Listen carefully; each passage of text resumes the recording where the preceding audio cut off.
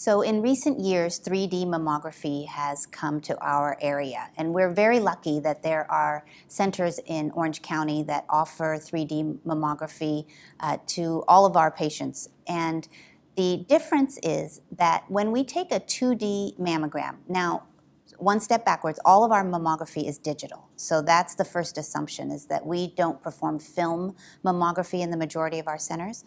And once you are having a digital mammogram, the experience to the patient for a 2D typical digital mammogram is the same.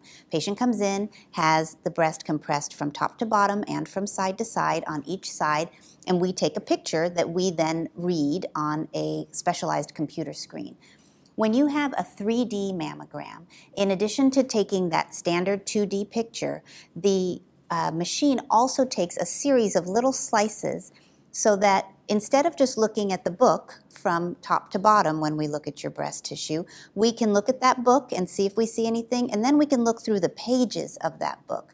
So the machine will reconstruct thin little slices for us so that we can try and see if anything is hiding in that breast tissue that we might not see when we look at just a 2D mammogram. Now, as you can imagine, in a patient that does not have dense breast tissue, a 2D mammogram may be perfectly sufficient.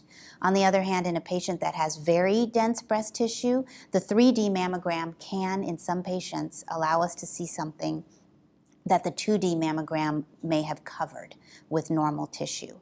So it's a wonderful tool that we have. It is not something that every patient absolutely has to have in order to have a good mammogram done, but it's something that we use in either dense-breasted patients or sometimes to look at a specific area that we're concerned about, and it has proved amazingly helpful. It can also reduce what we call a callback. We talked earlier about how when you have a screening mammogram, sometimes we have to have people come back for extra pictures of a particular area. In most cases, that extra visit tends to turn out to be normal. So what we were looking at initially was not a true abnormality, but a possible density, for example, that when we looked at that particular area with special pictures turned out to be okay.